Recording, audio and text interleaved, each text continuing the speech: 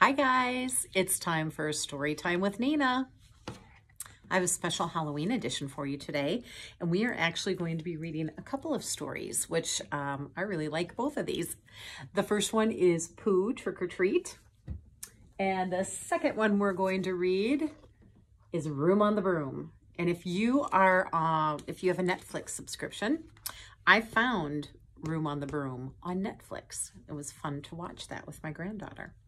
So let's get started, shall we? Because we have to get through two stories. This first one is Pooh Trick or Treat. Do you like Winnie the Pooh? He's a longtime favorite. It was Halloween and Pooh and Piglet were busy carving jack-o'-lanterns. Have you carved yours yet? I haven't. I'm not going trick-or-treating this year, Pooh, announced Piglet. I'm too scared. What is there to be afraid of? Asked Pooh. We'll only be seeing our friends. Well, what if a costume has a heffalump hiding under it instead of a friend? Asked Piglet. Get him working on these jack-o'-lanterns. There's Piglet hiding. He's so scared. Why, I'll be with you, Piglet, replied Pooh. Look, he said, pointing to a book he'd been reading. I've thought of a costume we can wear together. We'll go trick-or-treating dressed as a totem pole. All right, sighed Piglet as Pooh got together the pieces of the costume.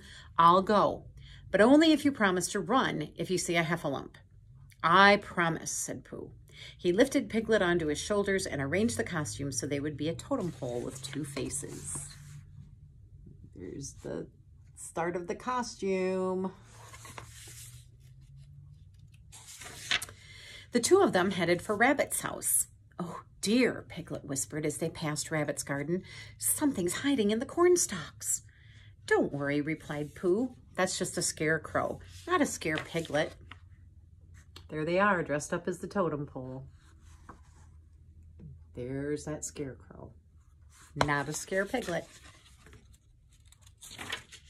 Pooh and Piglet hurried up to Rabbit's door. Happy Halloween, Pooh cried. Trick or treat. No one answered. Oh, bother, said Pooh. Rabbit's not home. Next, Pooh and Piglet went to Kanga's house. Pooh knocked on the door and cried, Happy Halloween! Trick or treat! Again, no answer. Oh, bother, said Pooh. Kanga's not home either. They're knocking and knocking. Nobody's coming to the door. As Pooh and Piglet headed down the path, a white figure flew toward them, shrieking, Ooh, ouch, ooh! Pooh, cried Piglet. It's a ghost! Run! Holding tightly to Piglet, Pooh ran as fast as he could. He dashed behind a tree and peeked out at the ghost. Whoa, look at that.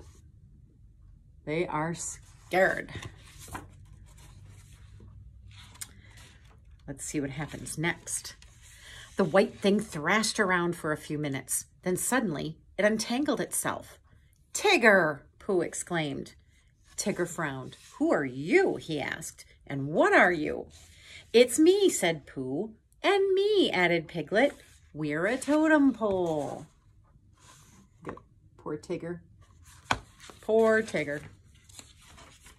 Tigger scratched his head. He'd never seen a totem pole before, but he was very pleased when Pooh invited him to go trick-or-treating. You can dress up as a ghost, Pooh suggested, but if you see a heffalump anywhere, you must promise to tell us, Piglet insisted. And there's confused Tigger and happy Tigger because he's going to go be a ghost. The friends hurried on to Eeyore's place. As they approached, they saw that his little twig house was covered with cobwebs. Ooh, huge spiders, said Piglet, shivering. Don't go any closer. Then out of the shadows a voice called, and why not? A heffalump, cried Pooh. Where? Yelled Tigger. Run! Squeaked Piglet. Oh, look at all those cobwebs. Yay. I do not like the cobwebs myself. Oh, well, said Eeyore, peering around the corner. No one ever sticks around, naturally, not even the spiders who made these cobwebs. When he recognized Eeyore's voice, Pooh stopped. We came to see you, he said. Would you like to come trick-or-treating with us? Poor Eeyore. I wonder if he'll say yes. Let's find out. Can't, Eeyore said gloomily. Don't have a costume. Said Pooh.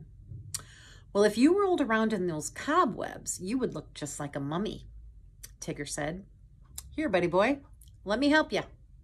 When Eeyore was ready, the whole gang headed down the path. Suddenly, 4 strange shapes ran out of the trees. Heffalumps, shouted Tigger. Run, cried Piglet. Oh, look at, they're rolling them around, getting them all full of those spider webs. Oh, there's the 4 strangers. Do you know who they are? I'll bet you do. Then the smallest shape squealed. Look, Mama, we scared them. Pooh halted in his tracks. Roo, he said. The 4 strange shapes removed their masks, and there were Roo, Kanga, Rabbit, and Owl. We tricked them, Mama, we tricked them, Roo squeaked happily. Yes, dear, Kanga replied. Now let them catch their breath, and then we can all go to Owl's house for some treats.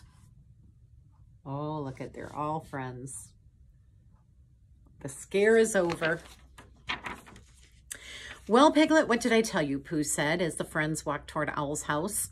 There was nothing to be afraid of. All we've seen are our friends this Halloween. I'm glad, Pooh, Piglet said. Happy Halloween. Happy Halloween to you too, Piglet, Pooh replied. And there they go, all off together to go have some treats. Did you like that story?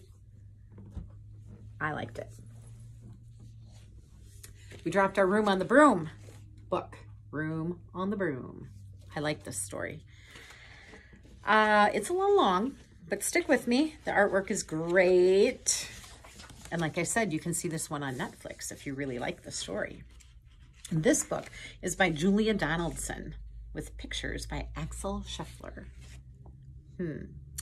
The witch had a cat and a hat that was black and long ginger hair in a braid down her back. How the cat purred and how the witch grinned as they sat on their broomstick and flew through the wind. But how the witch wailed and how the cat spat when the wind blew so wildly, it blew off the hat. Look at her. They're on their broom. There's her ginger braid. You know what color ginger is? Ginger is red. She lost her hat, though. Uh-oh. Down, cried the witch, and they flew to the ground. They searched for the hat, but no hat could be found. Then out of the bushes on thundering paws there bounded a dog with a hat in his jaws. He dropped it politely, then eagerly said, as the witch pulled the hat firmly down on her head, I'm a dog, as keen as can be. Is there room on the broom for a dog like me? Yes, cried the witch, and the dog clambered on. The witch tapped the broomstick, and whoosh, they were gone. There they are, looking for the hat. And there's that dog.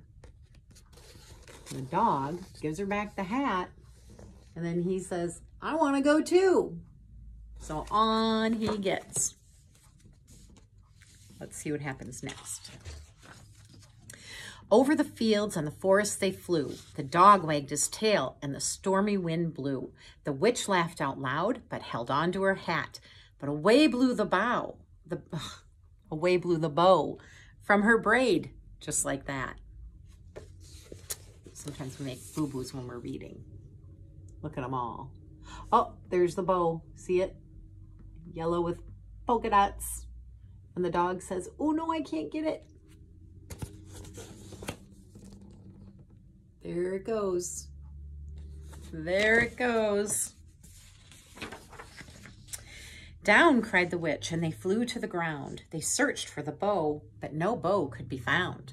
Then out from a tree with an ear-splitting shriek, there flapped a green bird with the bow in her beak. She dropped it politely and bent her head low, then said as the witch tied her braid in the bow, I am a bird as green as can be. Is there room on the broom for a bird like me? Yes, cried the witch. So the bird fluttered on. The witch tapped the broomstick, and whoosh, they were gone. There she is. They're searching high and low. There's the green bird. Found the bow. Isn't that fun?